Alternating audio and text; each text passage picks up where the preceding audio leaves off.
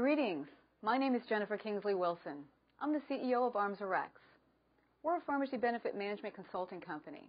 Have you had time to keep up with what's going on in the pharmacy benefit management industry? Last year was stagnant. Nobody knew what was going on.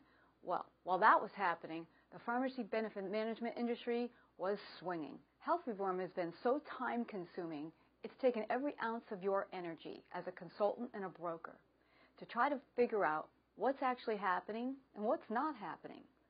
The last 18 months have been very, very interesting. Contracts, if they haven't been renegotiated, they're out of date. We have AWP pricing, the way that the generics are being guaranteed.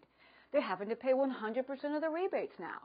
There's so much that has changed, and there's so many things to keep up with. It's hard.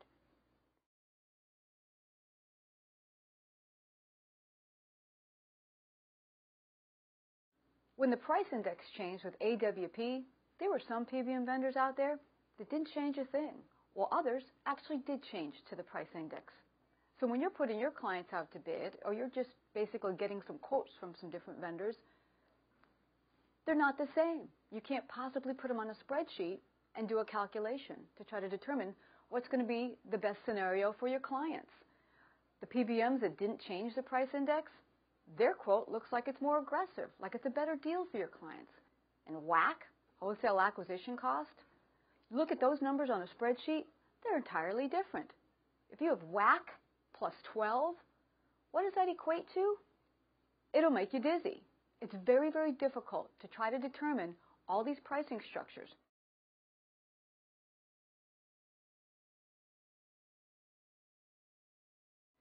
There's another change that you might want to be made aware of, and that's some of the ways that the PBMs are treating generic drugs. The PBMs now have this fine language in their contracts describing what their generic guarantees are based on. Some of these things sound identical, but again, they're vastly different, and again could cost your clients thousands of dollars, millions of dollars if it's a large client.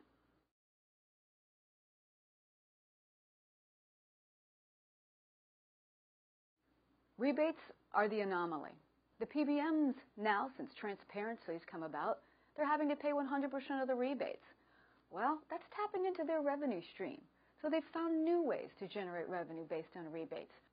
Prescription drug and pharmacy benefit, when you're dealing with it on a self-funded basis, doesn't have all the same parameters as it does as a fully insured basis.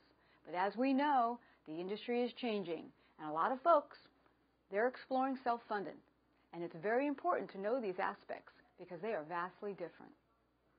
For you to be your client's advocate, it's important to try to look under the hood as much as you possibly can to find the answers to these, because it could cost your clients a lot of money.